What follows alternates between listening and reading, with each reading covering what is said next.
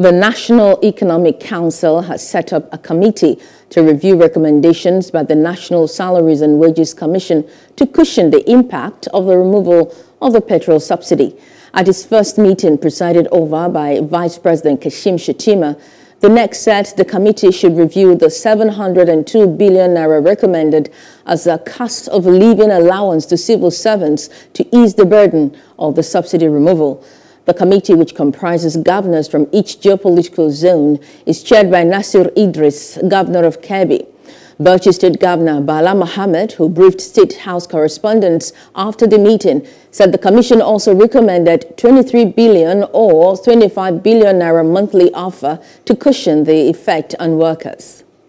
Specifically on the issue of National Salaries, Income and Wages Commission, NEC had and received recommendations on the various ways and means that the country can use whatever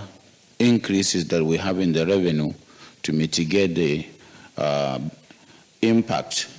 that is going to make on the lives of our workers and all those people involved. And so they recommended, and they gave us a scenario recommending that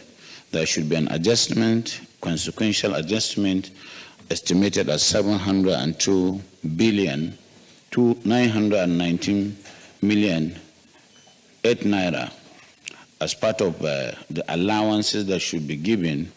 as petroleum allowance to all workers, and as well as a 23 or to 45 billion monthly offer to cushion the effect to workers.